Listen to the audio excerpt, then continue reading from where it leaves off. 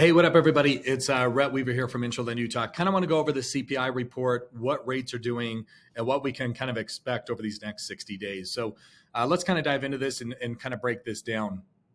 The CPI report definitely showed that inflation is slowing, which is really good for interest rates. The problem with it is the projections of where they thought it would be today definitely didn't hit the mark. So it dropped by 0.1%. They thought it was going to fall at least 2 or 0.3%, which it did not. So it negatively impacted interest rates, which means interest rates have definitely gone up today. Over the last week, obviously, we've lost a lot of basis points. Interest rates have been on the rise, but we're trying to make it our way through kind of this jobs report, what's happening with the CPI. And let me kind of break this down, and hopefully this makes sense. Right now, shelter costs of that consumer price index, or what's going on with inflation, is making up 43% of this. So with a year over year, we know with the influx of money and everything that's happening between rentals, Airbnbs, and everything that's going on, this is a good indicator that live time right now, right? We saw it spike in basically January, February of 2022 through July, and now it's definitely been coming down. So rents have gone up almost 18% in 22. Now we're only up 3%, 3.3% in 2023.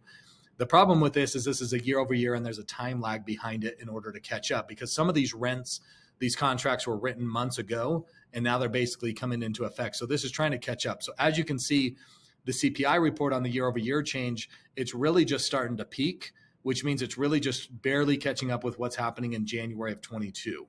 So as you can see in July of 20, it really wasn't coming down until July of 21. So it's about a year behind. So what we should be seeing now is it starting to crest and starting to make its way over the top and starting to come down, which is really good for interest rates, which means interest rates are going to fall. Again, this is what happened in 22. So for the consumer price index up top and then shelter down low, shelter definitely rose and then kind of came down in the month of March and April, and then definitely started to raise again up in May. The consumer price index in 22 definitely came lower. So this is what we're trying to chase in 23. So the big thing here is we're a little nervous as far as what's going to happen in the March report. We should definitely see some relief come really the 14th of March when it reports on the month of February.